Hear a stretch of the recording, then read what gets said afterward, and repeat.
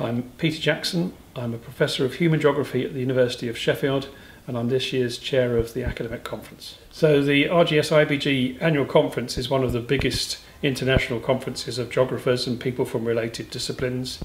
It's based this year here in London, which also tends to increase the number of international participants we have.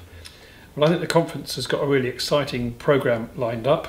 We know we've got about 350 sessions, most of which have been organised by the research groups, so a big thanks to all the research groups for organising those activities. There'll be other people responding to the open call for papers, so there'll be a real diversity of things in the academic papers. Beyond that, we've got our usual mix of sessions sponsored by some of the academic journals the society is associated with. We have a programme of fieldwork.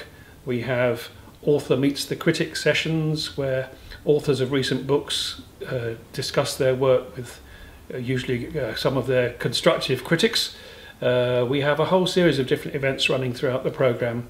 So there's an academic programme, there's a series of exhibitions, both a publisher's exhibition of recent books, but also an exhibition based around geographers who've been participants in the Leverhulme Artist in Residence scheme.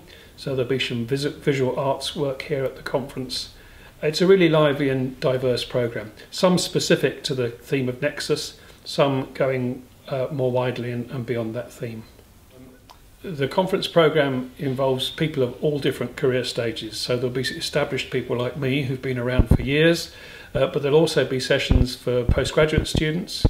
There are 2 sessions specifically organised around helping mentor early career colleagues and mid-career colleagues.